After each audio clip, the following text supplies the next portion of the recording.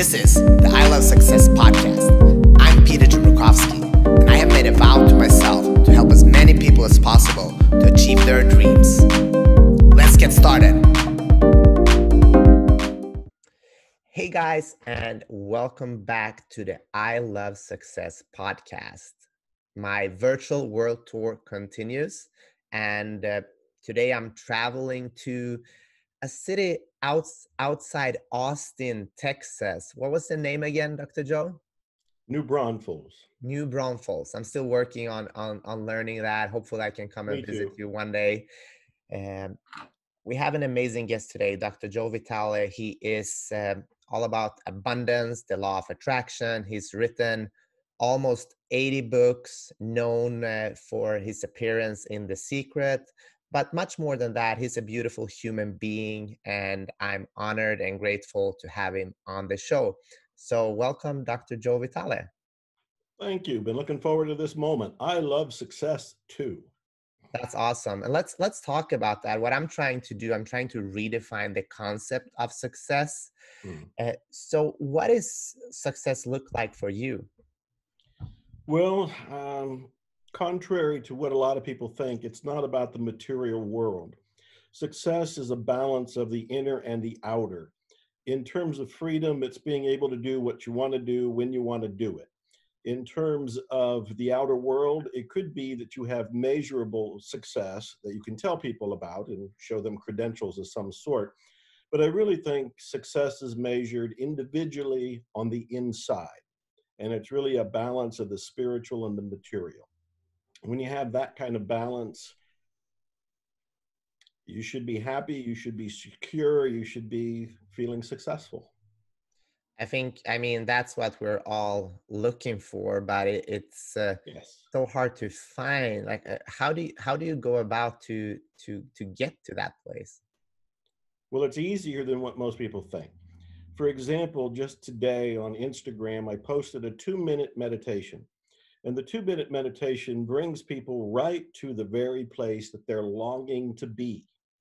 And this is for everybody. We can cut this interview short right now. I can walk you through the meditation. I'll drop the mic and I'm out of here. But let me run through this because I mean this in all sincerity and I want to be of the most help to the people that are watching your show here. We're all wanting something, and in that pursuit of wanting something, it could be that we want a business that is improving. It could be that we want better health. It could be that we want financial gain. We want a new car. We want a new house. We want a soulmate. We want spiritual enlightenment. But the hidden reason for wanting all of that is because we want to be happier. We think that when we achieve those things, we'll finally be happy. The punchline is you won't be. You'll have a flicker. Just a flicker of satisfaction. And then you'll be looking down the road going, what's next? What do I do now? How do I set off those dopamine chemicals in the brain so I can keep this little rush of happiness going? So the 2-minute exercise I posted on Instagram and Facebook, I'll just give you a condensed version. But I tell people, first of all, take out a yellow sheet of paper. Here's my pad. I walk my talk. I do this too. You take out your yellow piece of paper, you take out your pen, and you write down everything you want to have, do, or be. This is your wish list. It's your goal list. It's your secret list. You don't have to show it to me. You don't have to show it to Peter. You don't have to show it to anybody. So you put everything down. I don't care whatever the hidden agenda is that you want or the secret fantasy that you have. You put everything down on that list. That's the first step. Second step is you review the list and say, have I been honest? Is there something else I'd really like to have? Do I secretly want $1 million car? Who cares? Write it down. And we're not caring at all about how anything will manifest. We live in a magical world, so for the time being, we're going to pretend you can have, do, or be anything. So put the anything on the list. That's the second step. Third step is to imagine what it would be like to have all of that right now. You look at the list and you go, wow, I'm driving my cool car. It cost me $1 million, but I paid for it. And look at this. And I got my man or my gal beside me, my soulmate, my lover, whatever it happens to be. And you are just so complete. You are so satisfied. You are so successful that this is it. And you are in that feeling. Well, here's the punchline. That feeling you can have right now. As you go through that list and you imagine having all of those things, that feeling will be generated within you. It's that feeling that you think all those things are going to bring you. But you can bypass it and have the feeling of success right now. Further punchline. This is the back door to getting all the things you wanted. You made a list of all the things you wanted, then you checked it twice, and then you imagine you already had it. So you're in that feeling of embodiment of success. It's that feeling of embodiment of success that will help bring all of that stuff to you and you to it. There is the miracle exercise of today. Do that and then look for miracles. I love that, Joe, because I was just, when you were saying that, I'm just thinking about my own life. I was a world medalist in karate, and my best performances was when I already felt successful. Yes. Yes. That's exactly it. Yeah. And it's so hard though, because we hold on to this notion that we have to be serious and like tends to actually accomplish something, but it's the reverse, right? It's more sincerity than it is seriousness. Yeah. I spoke on the same stage with Mike Tyson a year or so ago in Thailand. And I'll never forget Mike standing up there and said, when he was 12 years old, he was wearing the heavyweight boxing champion belt in his mind. But in his mind, it was real. It was done. It was already complete. He was already a success. And everything he did from that 12 to 21 or whatever it was when he actually became world heavyweight boxing champion was all the leg work and the gym work and the training that he did to get there. But he already owned it. And I think that's the secret that you know and I know, and maybe a lot of your viewers know, but it's the one we're passing along. The whole idea of success is something you can have right now. And the more you have success right now, the more the outer world will reflect it. Much like Mike Tyson, 12 years old. He's going to be heavyweight boxing champion of the world. Yeah, right. Yeah. He owns it. He becomes heavyweight boxing champion of the world. Same with you, talking about the world medalist and your karate championships. You already owned it before you got it. And it's that ownership that helps manifest it in reality.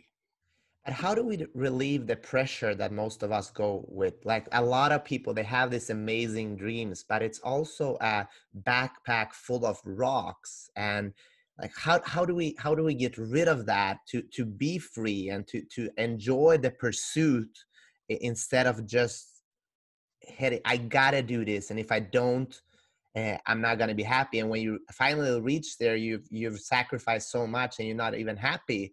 So like, how can we talk about that? Yeah, that's a great thing. And I love that metaphor, that image of a backpack full of rocks.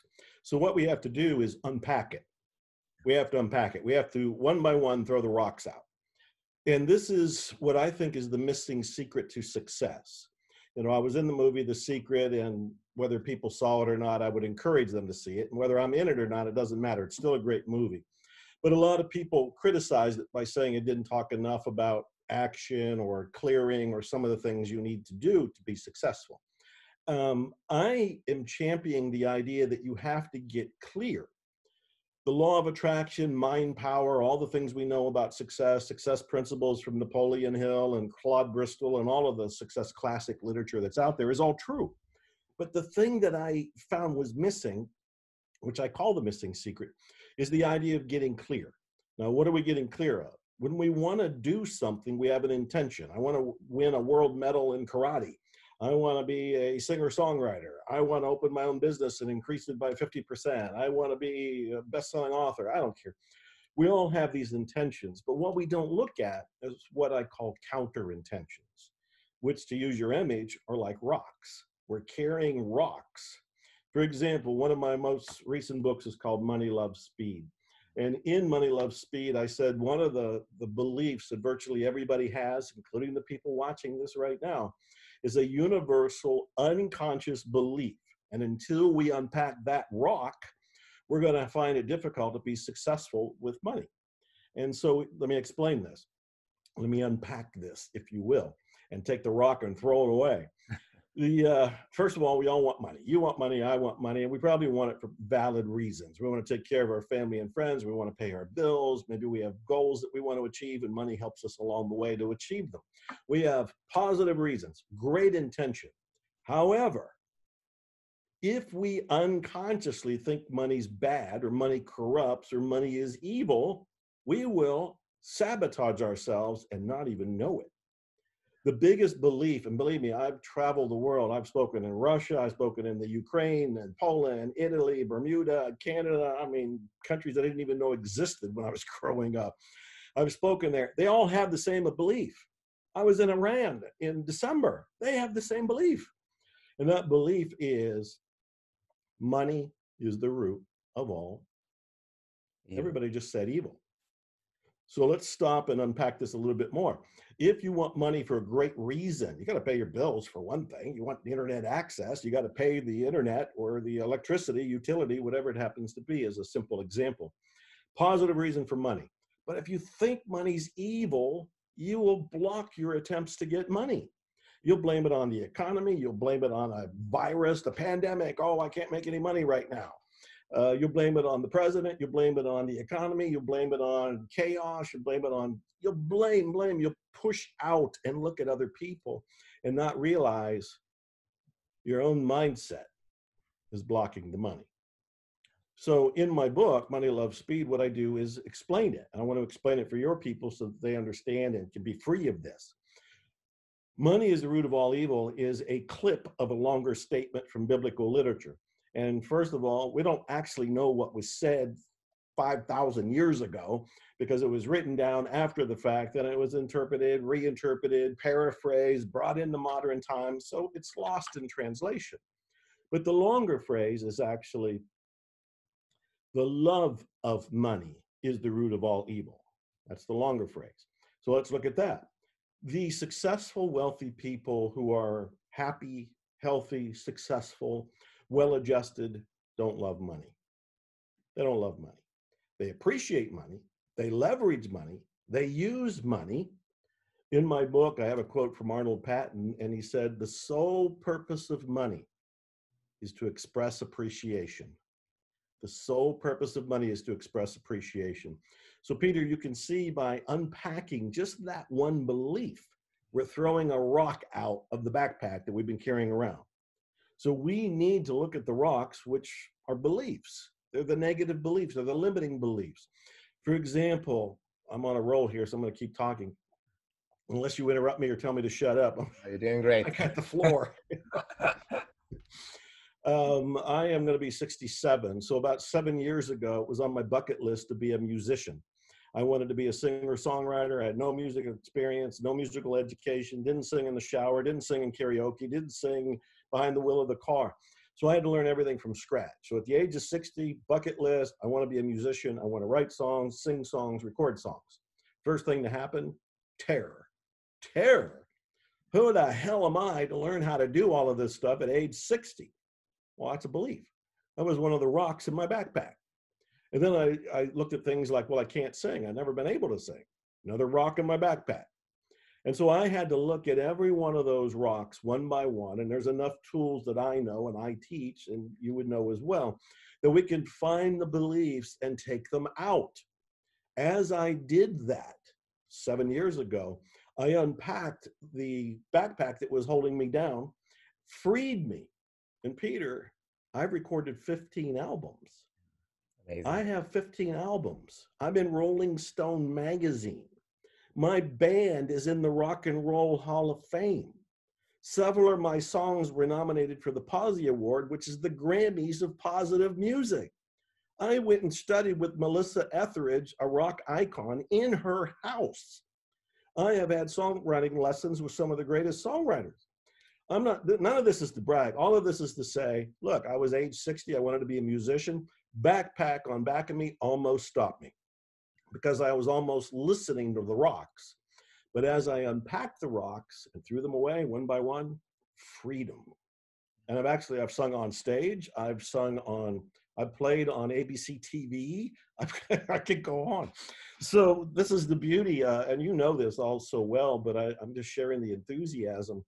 And the key point, the missing secret is getting clear. What's getting clear? To use your metaphor, get rid of the rocks so that you can do what you really want to do. Yeah, thank you for sharing that. And I mean, I heard you speak about you wanted, like a long time ago, you wanted to be an author, and you had this belief that you had to struggle. And I related so much with that, because in my life, a lot of times I've told myself that I have to struggle in order to succeed. So can you just talk a little bit about that and how we remove those beliefs? Yeah. Oh, thank you for bringing that up. First of all, I don't know if your audience knows me or not, so I'll quickly just say I was homeless in the late 1970s. I was in poverty for 10 years, and I was struggling. I wanted to be an author. And of course, this is before the internet. This is before wonderful gifts like shows that you're doing to help people, like this one. We didn't have any of that. It didn't exist. The internet wasn't even a whisper on anybody's mind back then. Yeah. And I'm doing this alone. I felt like me against the universe. And good God, was it tough. And I was disciplined. I was writing, I was reading, I would go to the library and read all the books, I'd do all the exercises. I was doing all the right things, but I wasn't achieving my results. And it frustrated me, it angered me. Yeah. Why was I homeless? Why was I in poverty? And as I did the soul exploration, which because I was doing it alone took forever, I realized that I had a belief that I needed to suffer first to be successful later. And when I realized, wait a minute, is that true? And I started to question the belief, which is one way to get rid of beliefs, start questioning them. And would ask myself, do I actually need to struggle? Do I need to? Does every successful person in the world need to struggle first? When you kind of look at it with that x-ray of non-judgmental neutrality, you realize, no, there have been plenty of people who have been successful and they didn't have to be homeless. They didn't have to be in poverty. They did the work. They were patient. Over time, they achieved whatever it was that they were wanting. Then the other thing I looked at is I was modeling my life after authors I admired, but the authors I admired were self-destructive. Jack London was a deep influence on me. He wrote The Call of the Wild and The Sea Wolf and Martin Eden and 50 other books. He was dead by the time he was 40 years old. He was alcoholic, he was suicidal, he was melancholy, he was very adventurous and very dramatic, but it cut him short. And I didn't realize it because I was doing it unconsciously.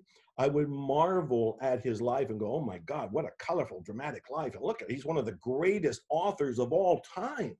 He's an American classic literature author. Everybody would agree The Call of the Wild is one of the greatest books of all time. He wrote it. He wrote it. So I'm admiring him, and unconsciously I'm branding his life on my own brain. And so when I go out into the world and I'm saying, I want to be an author like Jack London, a part of me is processing that as you've got to have an unhappy, adventurous, melancholy, even suicidal life to be like him. So because of the books I was reading, like The Magic of Believing by Claude Bristol, which is a wonderful success literature book, I was really looking at my beliefs. And again, I'm doing it alone, which is a tough road to do when you try to change yourself. You can certainly do it, and people do it, and I did it, but it's tougher and it takes longer. And I look in the mirror and say, what beliefs might I have to create the experience I'm having? And this is something I would invite everybody watching to do. You look in the mirror and you ask yourself, what beliefs might you have that's creating the life experience you have right now? So if you're struggling in some area or you're longing for something, but you're finding it frustrating to get there, what beliefs might be creating it? And it's an open-ended question because you're fishing. And what are you fishing for? The rocks in your subconscious mind. When you find them, sometimes just bringing them into the light of awareness causes them to vanish. When you actually look at it, like, I didn't know I had to believe that I had to suffer like Jack London in order to be successful. I did not know that was there. But when I looked in the mirror and I started to explore it and I realized, oh, wow, that's there. I didn't know that. That weakened the belief right there. Just knowing it was there weakened the belief. And then when I went to the next step and said, well, could there be examples of authors who are successful, but they're happy and healthy, well-adjusted, great families, doing well, they're prolific, they're productive, they're profitable. And I found them and thought, well, what the hell am I doing modeling Jack London's life? Model Ray Bradbury, model some of the other greats that are out there. I can model Jack London's writing style, but not Jack London's lifestyle. Yeah. So one of the key ways of getting clear is with the light of awareness. One of my other books, I'm a book guy, so I'm always going to be holding up books. There's books behind me. I just came out with books, so forgive me. The Art and Science of Results is the most recent book. And I'm holding it up because it says the 9 most powerful ways to clear blocks to your ultimate success. So there's lots of different ways to get clear of the rocks. But it begins with, first of all, knowing you got some rocks. You got a backpack on, you got some rocks in there, and then you start questioning, what might the rocks be? And then when you find them, do I want to believe this rock? Might there be a lighter rock to believe or a better one? And can I throw that one away? And you start to unpack it to free yourself. The mind is such an amazing thing. And I want to talk about visualization. So Okay. as an athlete, I visualize myself winning. I visualize myself going into that fight, seeing everything. But as a martial artist, I do something that you spoke about called negative visualization, right? Martial artists, we meditate upon death. We meditate on the things in our life that is also negative in order to see what we have. And I love when you spoke about that. So can you just share, like, what is negative visualization and why should we even do something like that? I love that you did your homework. I do so many interviews where people don't have a clue what I'm doing outside of the very superficial. He was in The Secret and he's written a bunch of books. You've obviously listened to a few interviews, done your research, done your legwork, and so you're asking me very informed, wise questions.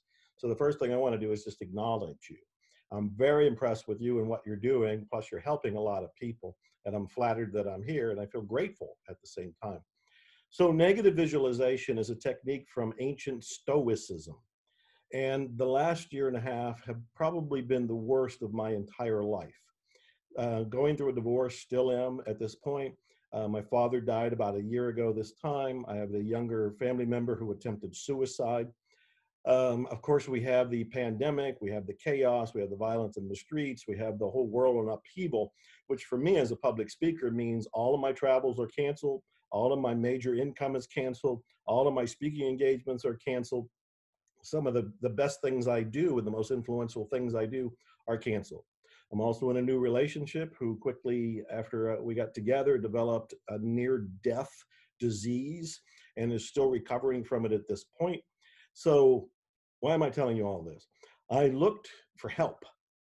I looked for anything to help get me through the day because some of these days have been pretty damn rough. And Stoicism came to the rescue. And Stoicism is about surviving and thriving. Stoicism is about your mindset as you go through experiences like what I've been going through or what everybody's going through right now in the world with the pandemic still in place as we make this interview. And the Stoics, in a sense, kind of say, we told you so, meaning there's always going to be rough rides in life. There's always going to be rough roads. The pandemic we're in right now, we had one 100 years ago.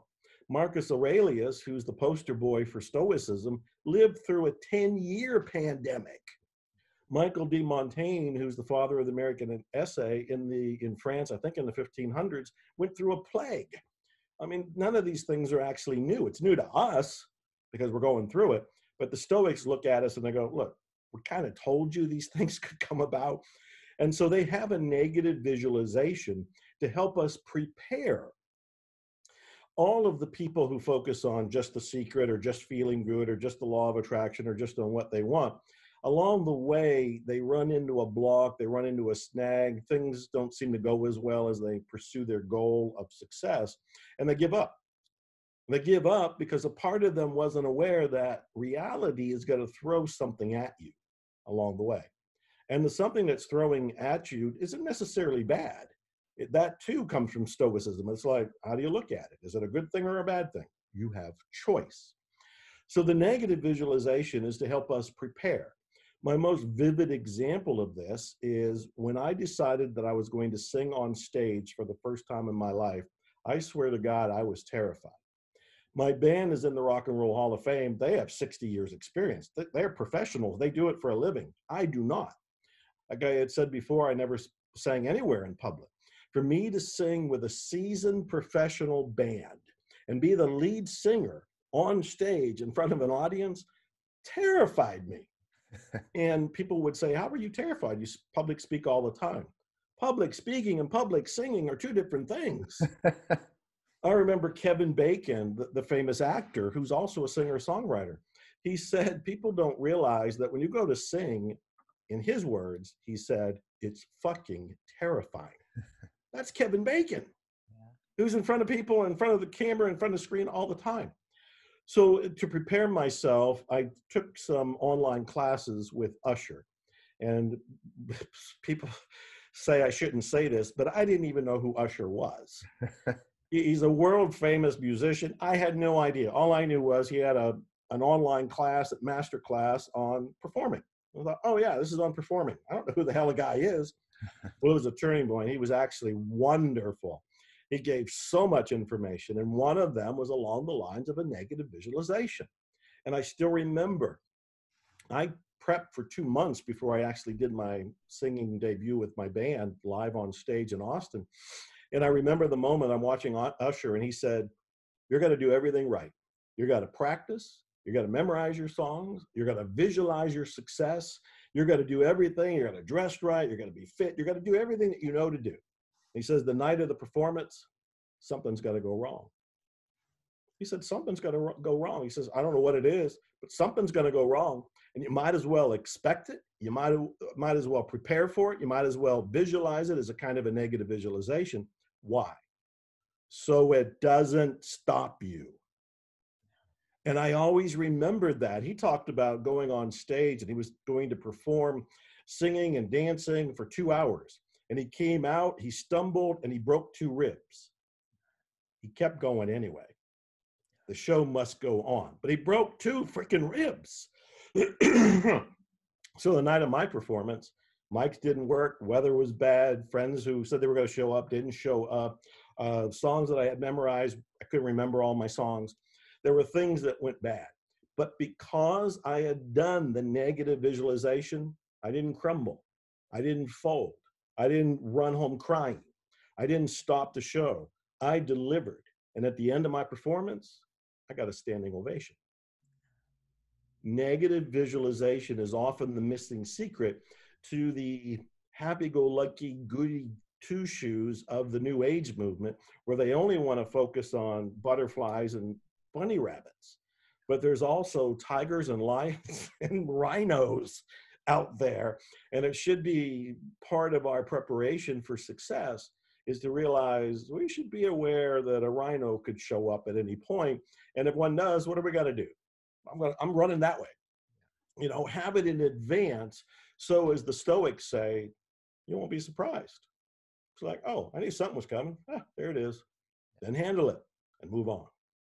I love that. And I know every time I've had great performance and something crazy have happened right before. And before like a couple of years ago, I didn't realize why that was, but I changed the belief. So now when this happened, I just visualize myself standing on a mountain, asking myself, how bad do you fucking want this? Like, it's just a test. Like, are you going to quit like most people, or are you going to keep going, right? I love that. That's a great insight. One of the things that I also received from Stoicism is the idea that the challenge that's in front of us is actually there to develop a latent strength within us. And the example the Stoics use is Hercules. That if Hercules didn't have foes to fight, Hercules would not have developed muscles or strength or a intention that was ironclad. It was the very enemy, the very opponent, the very foe that helped Hercules become Hercules. And I look at that even today with things that are going on in my life. I'm looking at it like there's a strength that hasn't been developed in me in my life previous, but because of what's in front of me now, I'm developing that strength. And so what's in front of me, the challenge, which looks like it's something we should all complain about, is actually a gift. The opponent ends up being a gift. I've been doing interviews about the pandemic, and I actually have called it the divine conspiracy. The divine conspiracy, because everybody has conspiracies. Some people argue, is it real? Is it not real? Who's behind it? Who started the conspiracy? And it's all negative, doesn't serve anything, doesn't help anybody, and they just clash, they just fight. And so I was meditating on it, and I got the insight, wait a minute, this is kind of like what the Stoics talk about. This is actually a good thing, or at least could be seen as a good thing. And I called it the divine conspiracy. And I was interviewed by London Real TV, and I said it. And he says, well, what do you mean it's a divine conspiracy? I said, I think the divine, which could be God, it could be nature, it could be the universe, the cosmos. There's all kinds of names for this power force that we're all part of, which I think is an intelligent being.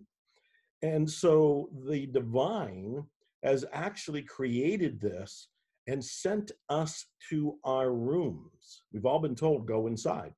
Well, to me, that has a double meaning.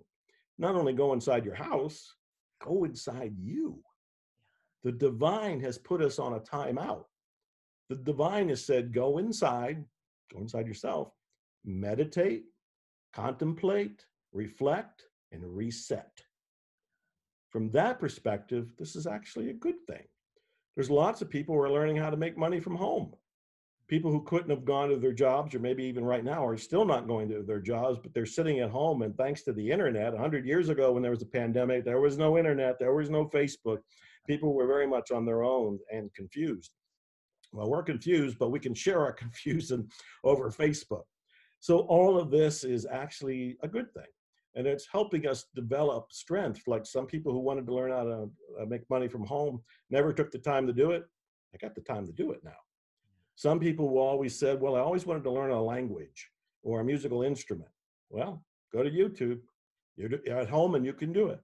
People who said, I wanted to learn how to meditate, or I wanted to reconnect with the spiritual side of me. Now's the time. So the divine conspiracy can be seen as a good thing. Yeah, I love that. And Joe, can we talk heart to heart? You know, Of course. You've had all these challenges the last year, and you're this guy that are helping other people. How do you deal with that in your own life when you are supposed to have all the answers, quote unquote, but you're being challenged yourself? Peter, you're good. That's a wonderful question. Admittedly, the last year and a half have been a deep, hard struggle. The beginning of it, when I filed for divorce, which I thought would be easy and effortless because I was willing to give away the farm, no kids, I wasn't struggling, resisting, so I thought it would be an easy overnight thing. It's turned out to be a tragedy. It's turned out to be surreal in a way I can't even understand. And so in the early days of all that, was that ever tough? I would walk the streets smoking a cigar, kind of talking to the universe, going, how do I handle this? How do I get through this? Those were frickin' hard, dark nights. So I would go back to my tried and true methods, the very things I teach about and talk about and write about. For example, I'm wearing a shirt that says, I love you, I'm sorry. There's 4 key phrases on it. I love you, I'm sorry, please forgive me, thank you. And the shirt is reflecting a Hawaiian healing tradition called Ho'oponopono. And I've written about Ho'oponopono in 2 books, Zero Limits, and 10 years later I wrote At Zero. And it's a kind of a prayer that you use to get clear of the rocks that are behind you. And when I was walking the streets, smoking cigars and feeling miserable, I was carrying a lot of rocks. Guilt rocks, resentment rocks, grief rocks, deservingness rocks, self-esteem rocks. I mean, there was all kind of rocks in my backpack. Yeah. And so I would use, I love you, I'm sorry, please forgive me, thank you, as a kind of a prayer using the Ho'oponopono technique to help me get through the day. And I cannot tell you with honesty that this was an overnight success. I still struggle some every day now. But as I mentioned earlier, I reached. It's like, what can help me? I found Stoicism, which I never really looked at before in my life, because I thought the Stoics were all about being robots, no feelings at all, just logical. And that's not true. They own their feelings. They just don't want to be controlled by their feelings. And I thought, well, that was very useful to me. And there was a lot of statements. There's one from Marcus Aurelius. In fact, it's on my wall over there. And it basically says, if you can endure it, then endure it. Stop complaining. And I would stop and say, okay, this is a fucking miserable experience in my life. I mean, this is wrong, ugly. Can I endure it? Yeah. I don't want to, but can I? Yes. Well, if you can, then buck up and endure it. That would get me through on days. And then I would do the Ho'oponopono virtually all the time. And I'm not adverse to asking for help. I think it's one of the secrets to success. I have one counselor that has been with me since 1985. She knew me when I was absolutely broke, unpublished, and unknown. And it's Mandy Evans. Mandy Evans is still around. I still call her the original miracles coach. And she helped me back in those unknown struggle days in 1985 and on, and as needed to this moment.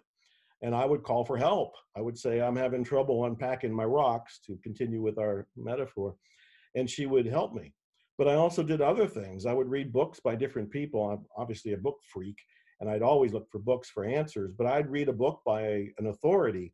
And if I was really impressed with him, I'd find the author and hire him and say, help me get through this. So I also played, it's gonna sound stupid, I guess, or childish, but I would play the Glad game, which is the game from Pollyanna. Pollyanna is the famous children's book. It came out in 1913. There's been numerous movies made, from Mary Pickford in the silent movies to Walt Disney did one. There's been TV shows. At the core of Pollyanna is this little orphan girl who was taught by her poor father to look for the good in every person and in every moment. And I would play the Glad game. I actually even wrote a song called the Glad game. It's on, I think, my last album called The Great Something. And I would play the game. I would go, there's good here somewhere. And I admit sometimes it took more than a minute to find it, but I would look for the good in every person and every moment. And the other thing I would focus on, which is the extension of the Glad game, is gratitude. I still believe that gratitude is the single most powerful thing we can do to transform ourselves. Anybody can do it, any moment, any situation, costs nothing. It's a matter of taking a breath and looking around and going, okay, I can be grateful, and find anything around you. It can be a pen, your coffee, your phone, the internet, lights, I mean, anything. And you start talking about why you're grateful for that. And as you start to feel grateful, it'll expand through your being and you'll lift yourself up. And I found doing that also helped me. So there's probably other things I'm forgetting, but the raw truth is it's been a struggle, but I also know this. I know the sun will rise again. You know, the sun always rises. I don't care what everybody's going through, and we're all going through something. I wrote a song called Everybody's Going Through Something. We all are. And I don't care what it is. Every storm ends at some point. Every rain stops at some point. The sun always comes up every morning. We just remember that this too will pass. We can do it. Me too. Dr. Joe, first of all, thank you for being so vulnerable here and sharing so open-heartedly. Really appreciate it. Thank you so much. Let's do a fun exercise. Let's say that we are in a room with like the biggest critic of the law of attraction, and he's sitting there or she's sitting there, just like, what the fuck is this? How does it work? Why does it work? Can you just talk about that? Yeah. I love the setup with the biggest critic of the law of attraction. And several people come to mind because I've met the critics over the years, and there are some that are just wearing guns. They are die-hard non-believers who want to shoot me and shoot anybody who believes in positive thinking. So I would say, and I'm just kind of thinking out loud, what's so wonderful is you ask these great questions, but I had never met you before. I didn't know the questions before. So this is very much in the moment. This is the raw moment of life. And I love it. That's where the energy is. That's where the juice is. So imagining that we've got this armed critic who is just putting down the law of attraction no matter what. Actually, I'm thinking of somebody when I was in Russia, there was a journalist who clearly was a critic of me, The Secret and the Law of Attraction. He never smiled. He had this intense look on his face. And no matter what I said, it was like, not going to work here, not in Russia. And I'm laughing because one of the things that I point out to these people is, do you have people who also criticize The Secret in your life? I will ask them. And they will always say, yeah. Of course, you know, I'm in a Facebook group and critics of The Secret or something like that. and of course they do. And it's like you're demonstrating the law of attraction. Yeah. Like attracts like. All the people who hate the law of attraction are in the hate law of attraction group on Facebook. The people who are fans of law of attraction, which fortunately and amazingly is millions of people, many times more than the critics, but they're also in a group. How did that happen? How does that happen? And you can just kind of break it down and go, well, you know, we have like interest. We don't like The Secret. We do like The Secret. And that's, you know, we just kind of gather. And I'm saying you're demonstrating the law of attraction because it's working on a level you don't look at. The law of attraction works on the subconscious mind level, which is why a lot of people don't understand it. They'll think, oh, I'm sitting here and I'm thinking about money, but where's the money? I don't see it. And I'm telling them what you're getting, what you're attracting isn't a match to your conscious thoughts. It's a match to your subconscious thoughts. You can sit there and go, I am going to attract the sexy person that I want to go out with and not do anything and not change your self-concept or your self-image or your beliefs about, is it possible? Do I deserve it? Am I attractive? Am I loving? Or all the good ones taken? If you don't deal with all of those beliefs, you'll be looking around forever and you won't get the very thing you say you want. This is why I tell people, again, we talked about this earlier, the missing secret is getting clear. What are you getting clear of? The blocks in your subconscious mind. When your conscious mind and your subconscious mind are aligned, then you can go ahead and get the sexy romance or the money or the karate tournament or whatever it happens to be. So I tell the critics, look, this is all working. It's like the law of gravity. You can dismiss it all you like. And the more you dismiss it, you will find people who are aligned with the dismissal of it because you are demonstrating the very thing you're criticizing. It's like I had lunch with a woman who, we were talking about affirmations as a way to create success. And she said, I tried affirmations, but affirmations don't work for me. I thought about it and I said, do you realize that's an affirmation? And I saw her head twist, like she heard it for the first time. And I said, affirmations don't work for me is an affirmation that affirmations don't work for me. You are proving affirmations work for you by the very freaking affirmation you're saying. Yeah. So there's a, I love that. You know, you and I could have fun with this, but if there was actually a gun-toting critic here right now, they wouldn't hear us. Yeah. Because part of it is there's an inner resistance to the law of attraction because it also implies responsibility. It's the same thing within Ho'oponopono. We're responsible for everything going on in our lives. Most people don't want to hear that. Most people want to hear, oh, I couldn't succeed because of, you know, that person. Or I couldn't succeed because of, God didn't want me to. I couldn't succeed because of, just fill in the blank. They don't want to take responsibility. It's much like when I was in Russia and that journalist said, this stuff doesn't work in Russia. He is using Russia as the excuse for not taking responsibility to implement this stuff. So I would say, if we were actually talking to a critic, it'd be pretty rare for them to actually hear us. they would be filtering it, much like anybody does, through their own belief system. And if their belief system is it's a scam, then that's all they're going to see. What is abundance, and how do you go from scarcity to abundance? You know, in that book I held up, Money Loves Speed, I have a quote from Arnold Patent. And Arnold Patent said, "We don't create abundance. We create limitation." And the first time I heard it, it was so mind blowing. I was like, oh my God, we don't create abundance, which means abundance is our natural state. If we don't have it, it's because we created limitation. Where did we create the limitation? In our mind. For most of us, I talk to people all the time, and I've got a coaching program and occasionally do some mentoring. And I ask people, I said, were your parents Mr. and Mrs. Buddha? No. Virtually all of us have been born into a world of lack and limitation. We inherited the negative limiting beliefs from our parents. Our parents didn't believe in abundance. They didn't know to believe in abundance. They were taught lack and limitation, struggle, survival from their parents.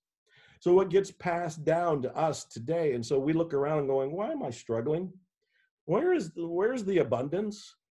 Well, we don't see it because we weren't taught to see it. We were taught to see limitation. So our work is to actually, man, I just keep going back to your backpack story and the rocks there, is to unpack the limiting rocks and to throw them out and then throw the backpack out. And we go, oh my God, look at abundance. It's been here all along. So again, it goes back to the belief clearing. I really think that's the secret. The more we can clear our beliefs, the more we get rid of the limitations, the more we can see abundance. I also believe that that's kind of a lifetime job.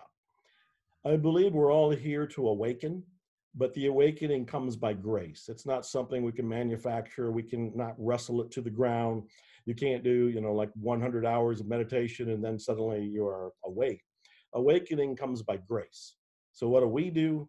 We work on ourselves. We do the belief work. We do the gratitude work. We meditate. We contemplate. We do all the things that the divine conspiracy has sent us to our room to do. And as a result of that, at some point, we might awaken and we might have that satori or enlightenment experience. But until then, we need to unpack the knapsack and throw the limiting the rocks out, because abundance is our natural state. I love that. And I know we have 4 more minutes, so I'm just going to talk about a scene that I saw in a movie called The Peaceful Warrior, where this gymnast, he's in the shower and remembering he finds this mentor called Socrates in the movie, and he's looking at the water drips coming down to his hand and remembering the quote, "There is never nothing going on." So can we just talk about that? There's so much things going on all the time. How do we know what to stay focused and hearing the beautiful voices that are here instead of all the screams and the negativity? I've not seen the movie, but I know the book and I know Dan Millman and I know what you're talking about. For me, how do I explain this? In any one moment, science says there's about 15 million bits of information. 15 million, and it might even be more. I might have the number wrong. I think it's 40 million. But whatever you look at it, you can't keep up. It's staggering. You would go insane. It would just drown you, it would swamp you. There's no way to keep up with it. So what do we pay attention to? We're hardwired to pay attention to survival. So we're aware of about 7 bits of data in any one moment out of that 14 to 40 million bits of data. So our brain is screening all the moments. It's screening every moment. It's screening this moment right here. And it's only letting you be aware, consciously aware of things that are a threat to your survival, which is one reason the mainstream news plays our buttons and pulls our strings. It's playing on survival, and our brain's hardwired to pay attention to survival, so we pay attention to that because we want to survive. So first of all, being aware of that. Second, and I talk about that in the Money Loves Speed book, you can rewire your brain for something beyond survival. And this is where an intention comes in. I'm a great believer in stating intentions. Now, when you go into a karate tournament, I'm pretty sure that you want to win. You have an intention, an overriding intention, and all the focus is on that intention. Meaning there's 40 billion bits of other information out there, but that is not relevant to you right now. You have told your mind that the only thing relevant to me, the only thing I want to hear about, the 7 things that you bring up in any one moment better be oriented to I win this tournament. Yeah. We all need to do that every day, not necessarily on a karate tournament, but before I went on this call, I set the intention that I wanted to be present with you. I wanted to be inspired and inspiring. I wanted to be calm and confident so I can respond to whatever you asked me, knowing I had no idea what we would talk about. We never met before. And I stated the intention to guide me through here. And as you know, I have an important call coming up in about 2 minutes, and I think literally 2 minutes. And when I get off, I will kind of go, okay, regroup and refocus, and I'll state my next intention for that next call. So what am I doing? I'm eliminating the distractions. I'm eliminating everything that's not relevant to what I want, and I'm focusing on my attention. That is a big secret. I talk about it in the Money, Love, Speed book to help us focus. Thank you so much, Dr. Joe. I know you need to leave. I want to thank you so much for doing this. If people want to connect with you, where's the best way? I'm all over the place. I'm on Instagram as Dr. Joe Vitale, as Facebook, Dr. Joe Vitale, Dr. Joe Vitale. Twitter is Mr. Fire, MR, FIRE. Main website has lots of freebies on it called vitalelifemastery.com, VITALE lifemastery.com. And I have a $2 offer that should interest your people. The audio of this and the ebook of this you can have for $2 if you go to moneylovespeedbook.com. Moneylovespeedbook.com. The audio of the book read by me and then the ebook is all there for only $2. If you want this kind of a book, printed, paperback, you have to go to Amazon, and I think it's $20 there. Thank you. I'm greatly impressed with you, Peter, greatly impressed with what you're doing to help people, and greatly impressed with your questions. So I'm honored to have been here. Godspeed to everybody, and expect miracles. Thank you so much. This has been one of the most incredible conversations I've ever had. Check us out at ilovesuccess.co. I give a couple of free chapters of my book. You can listen to almost 200 of these amazing conversations. Thanks again, guys. We are out. Thank you, Joe. I hope to give you a real hug. Here's a virtual one. Take care and good luck on your amazing call after this. Thank you. Thank you, Peter. Thank you.